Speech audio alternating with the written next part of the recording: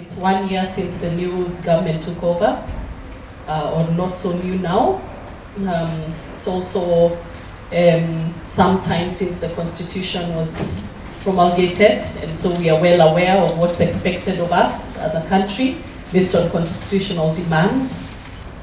I think we are also staring at an expiry date to the Millennium Development Goals next year, 2015, which means that we should be at a point where we are assessing very critically what we have been doing and preparing ourselves for a new development framework. And by and large, we are here with a devolved system of government and asking to what extent has the big push and the lot of effort that has been put over the years to bring this country to a point of equality, inclusion of persons, and it's a good time to question who's doing what and how do we fit in as individuals, whether you are male, female, person living with disability or able, or youth or senior and so forth, and we want to know where we brought in to the wider development agenda in Kenya. So first to take the floor will be our main opening speaker today, who's Dr. Josephine Obonyo.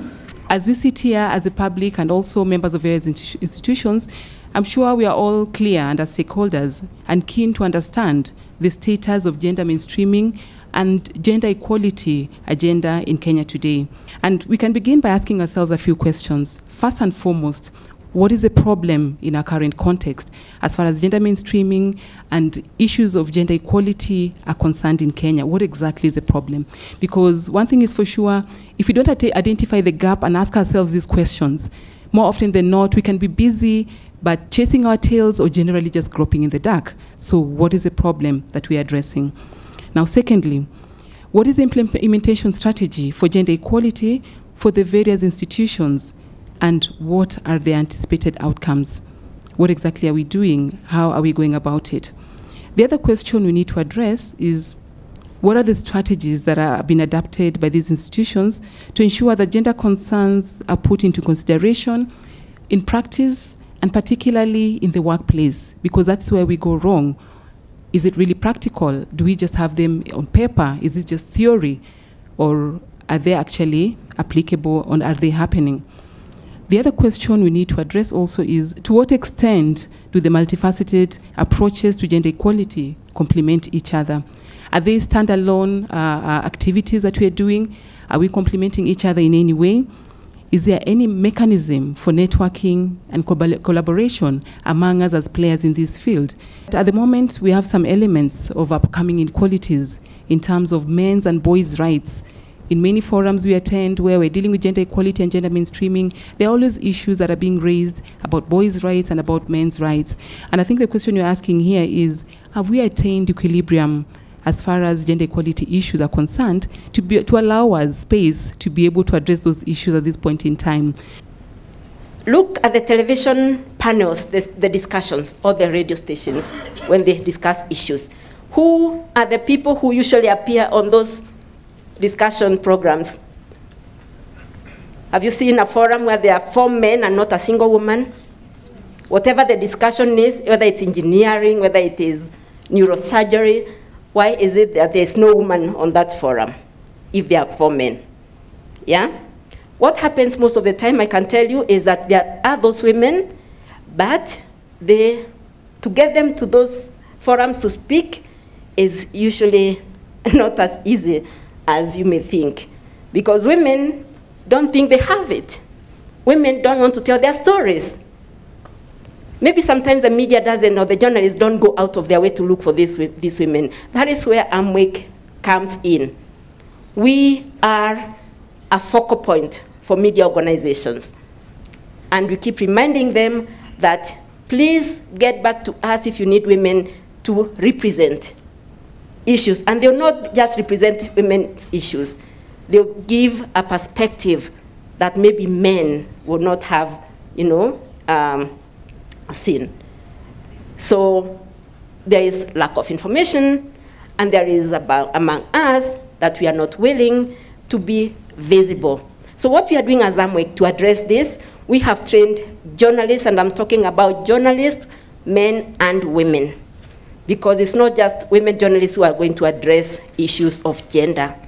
So that's one of the things Amwek does. And we are saying that let the media tell these stories. Let's work with the media, and let us, as women, remember that all the people we know today is because media has made them what they are. I come from the Federation of Women Entrepreneur Associations, where we did a research on what are the key issues that affect women in business. And some of the issues that came out actually do not just affect women, they also affect men. It's access to finance, affordable finance. It's access to markets. So the women are all making the kiondos, they are making the Maasai sandals, they are making, they're producing all these products and offering services, but where is the market? So this access to markets was a big problem. Access to information also, because a lot of times you see everybody everywhere is launching something for women. There is a bank that is opening, is it called Msamaria, Grace Loan, Diva account, and everything. So why is there something being launched every day and yet the uptake is very low? So when we find out, we are told that the women do not have information. They do not know that these things are even there in the first place. You can go somewhere in Kenya, in the county, and you say, are you aware that there's 30% procurement that has been set aside for women, youth, and people living with disabilities? And people will say, no, I'm not aware.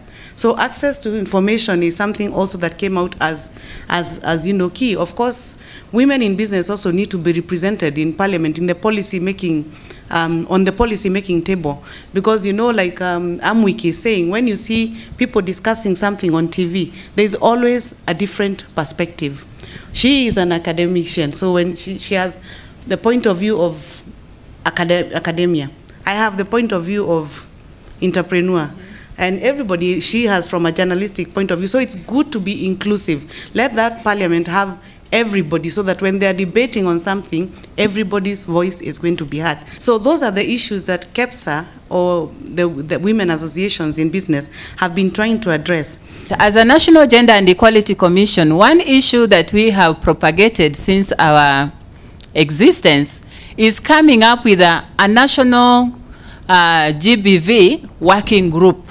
In other words, we are coordinating all the gender-based violence activities that come from multi-sectoral approaches. We look at stakeholders drawn from different relevant sectors like health, those from the judicial service, psychosocial, entities, those from the security sector, rescue centers, and we hold a monthly working group that it happened by coincidence that today was another meeting for the monthly working group in our commission. I just left them. I think they are now done.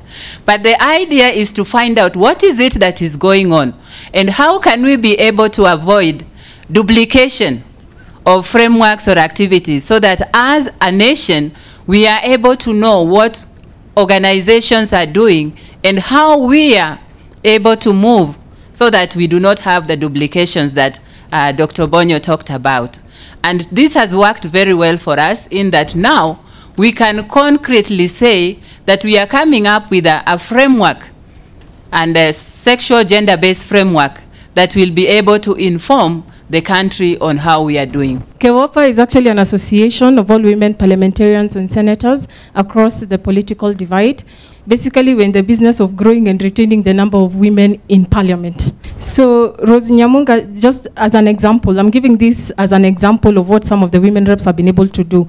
She has set up a county board to look into, monitor on the issues around the 30% procurement, as well as 30% quotas that have been set aside for women, youth, and persons with disability in terms of employment.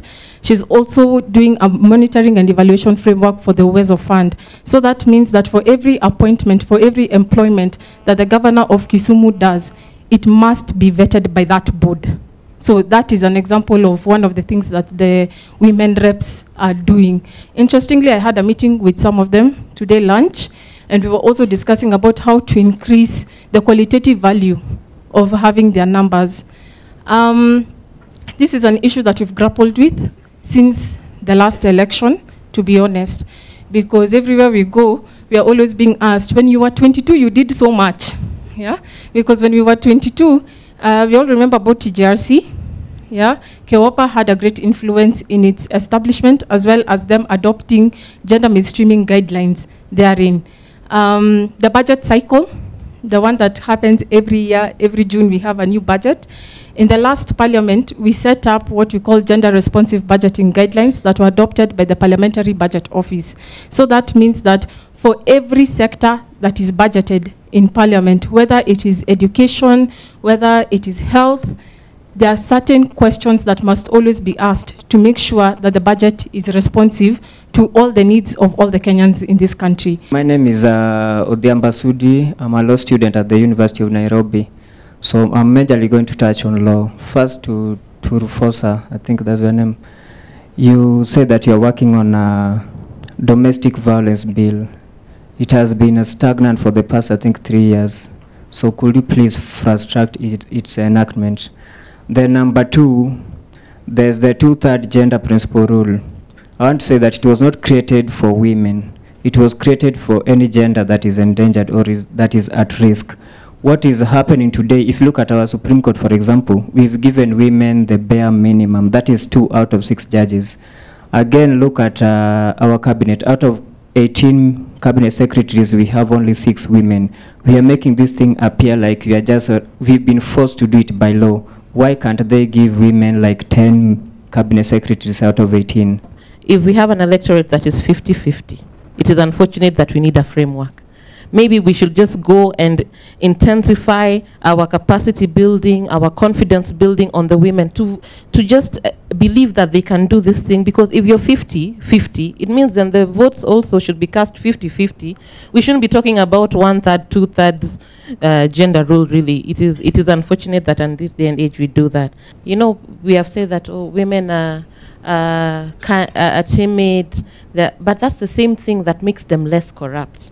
And so you'll find that with the program like Women Enterprise Fund, women's repayment rate is 98%. When you give them something, they give it back to you. You can trust a woman. And so let's extend this just beyond the enterprise, and let's try and bring it into a political sphere and see just how far that will go. In terms of AGPO, we are trying our best. There's a lot of demand. The queues are long, but we are looking at modalities of making it more accessible. Persons with disability get direct access. I've been in a number of panels where we've been selecting the business people. The problem is not many of them are coming forth. And so to that regard, we are encouraging, if you know anyone with a disability, encourage them to come and apply, because the minute we see their name there, if they meet the standards, they just get the deal.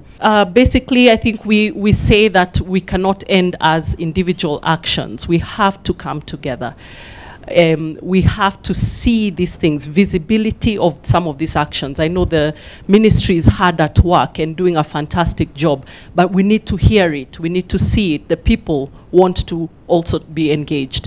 So civil society is a critical factor. They're not sitting here as an institution, that is a civil society, but here we are, and we are willing to work together.